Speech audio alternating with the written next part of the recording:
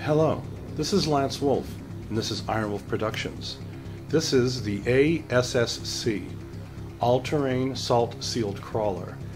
The inspiration for this, well, what I should first get to is, this is one of an original set of 3 background vehicles that I designed for my graphic novel Magnesium Bow back in '91. And it's some of my more earlier work. This is probably may have been the 3rd thing I'd ever built at that time. And the inspiration for it, I wanted something equivalent to something that would serve as train tracks, because originally that's where I was going with this. And I wanted a vehicle that looked like a platform.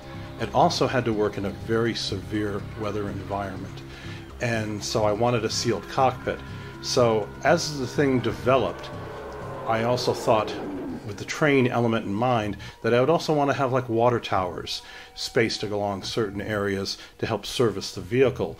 And like this vehicle would head out over hundreds of miles to service large zone marker light poles. So that was another reason the vehicle had to be looked like it was long enough that it could hold a rack, like if you were to put a ladder on the side of a truck, where it could hold poles and then erect them. So as the idea developed, it developed in a way that I thought, let's have all the cowling removed off it, as if it was getting too difficult to keep the engine clean in the severe environment. So it just became a stripped down engine exposed to the environment, and see with lots of pipes to conduct air and vents through special filters, so it can look like something this engine can work in a contained, really harsh environment. And that's how the vehicle evolved. That was one of the water towers I was talking about. Now, this vehicle, based on the parts of this vehicle, meant that the scale of this model was a different scale. That's why I had to choose different figures here for it.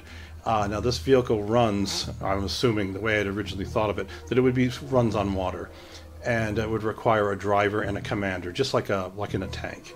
And so here's this vehicle stripped way down. The cockpit acts like a clam shell that opens up, like there possibly be like a dune buggy type interior, and then a large periscope on the front, which would also serve as a searchlight that can turn from right to left, so the vehicle could drive like using a periscope type design. And that's how I envisioned the pilots driving, like with the periscope, and a commander as they travel hundreds of miles through the most severe weather on the planet, servicing these zone marker lights that border a forbidden zone, which is in my novel, not to give away too much of the plots of the story. But so that's how the model developed. It developed with this large flat platform where the cowling had been removed, and you see this sealed engine that's designed to work in a severe environment. And it's rusted, and it has this one periscope type light on the front, which also serves as a video camera for the